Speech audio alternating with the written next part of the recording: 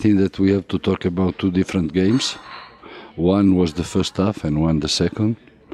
In the first half we play, I think, really defensive, but when we catch the ball, we were able to try to counter-attack. Sometimes we were very good. We had 2 or 3 or 4 situations in which we could be dangerous. In one we scored a goal. In a couple of other we were dangerous. So I think that against Salzburg, that arrived first in his championship with 20 points more than the second, scoring 81 points last season in 36 matches, I think honestly that Dutch cannot compete, no?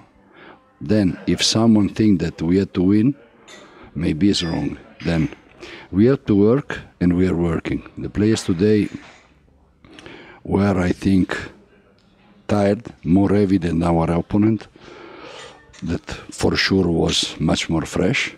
And at the end, I have to say that I'm satisfied for the attitude in the first half, much less in the second, where we had a lot of problem, above all on our right side, central right side, and we get all the goals from this side. We play 45 minutes with 11 players. We play 45 minutes with other 10 players because the only one playing all the match was Ljubicic.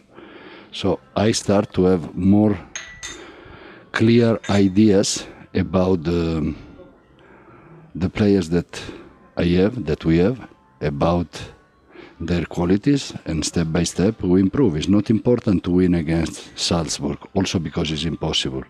We need to prepare the team to be ready 22 of July, and we are sure that for this date we will be ready to compete with the team that are playing our championship, not with Salzburg or Austria Vienna.